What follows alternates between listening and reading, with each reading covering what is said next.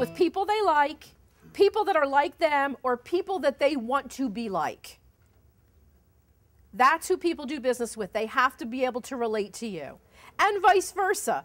If you think about the easiest jobs, the easiest proposals you've ever gotten, they're probably people that are most like you or want to be like you, or they just simply like you. You felt that there was a rapport right from day one. Okay? There's something that I think you should write down. You're always on. So if you're writing it down, you'd put, I'm always on.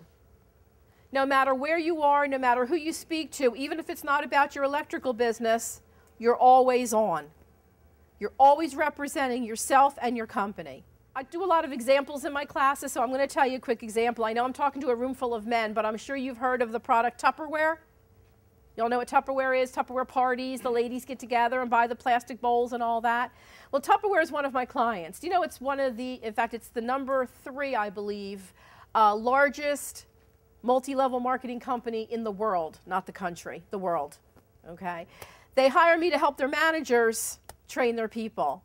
So, funny story, okay, true story. Lady was on her way to a Tupperware party. She was the Tupperware lady, and she was running late, and she was rushing to get there, and as she's driving, somebody cut her off, and she waved at them with one finger.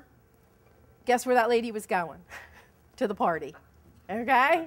You never know who you're going to run into, okay? One of my favorite things to do is if somebody gives me a hard time on the road, I wave like I know them, hi! And then they're like, oh my God, who is that? So think about it. You're always on, okay? You just never know who you're going to run into. It's a small world. We all know it.